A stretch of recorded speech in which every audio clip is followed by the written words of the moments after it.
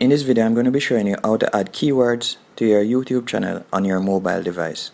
First you're going to click on the Google Chrome app. Then as you see, I'm going to type in youtube.com and you'll see there.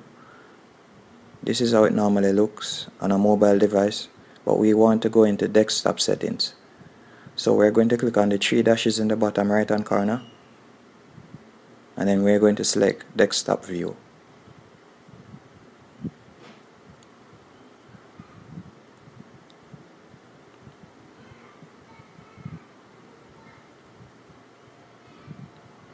As you can see here, this is how it would look on a desktop, and now you're getting that view with your mobile device.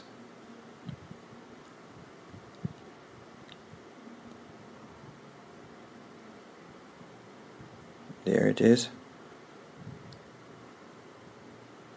Now click on your profile photo in the top right hand corner. Then you're going to click on setting. Then you're going to click on your channel to carry to your channel. Then you're going to click on customize channel.